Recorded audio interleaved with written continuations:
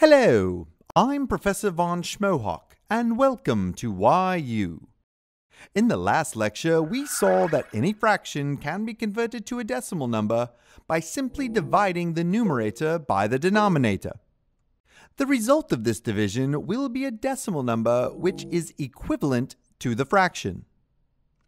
This decimal number will either terminate, meaning that it can be represented with a finite number of digits, or it will have one or more digits which repeat forever.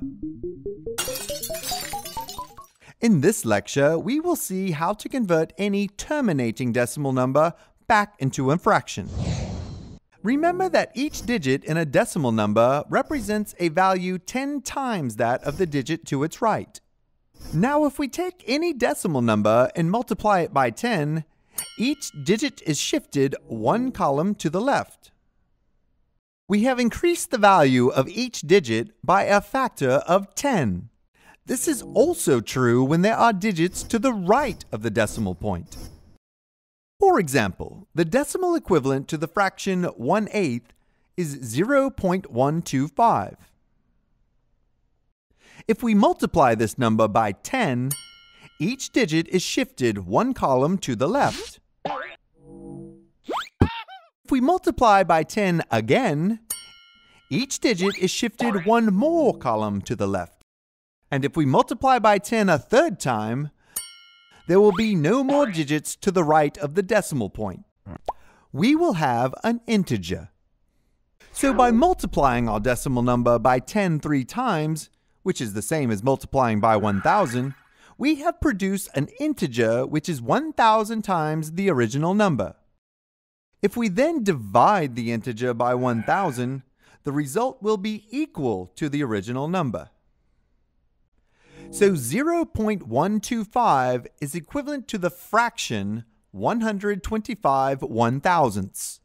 Now, using the techniques we learned in our lecture on reducing fractions, we can simplify this fraction to 1/8. So we have converted the decimal number 0.125 to the fraction 1/8. We can use this same technique to convert any decimal number with a finite number of digits to a fraction by multiplying it by 10 enough times to produce an integer, and then dividing the integer by the same amount we multiplied by.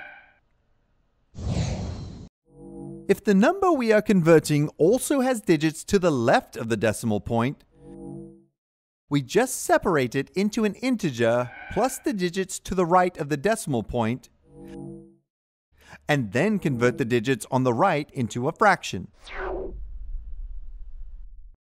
We can then combine the integer and the fraction to create a mixed number. So far, we have seen how to convert any decimal number with a finite number of digits to a fraction.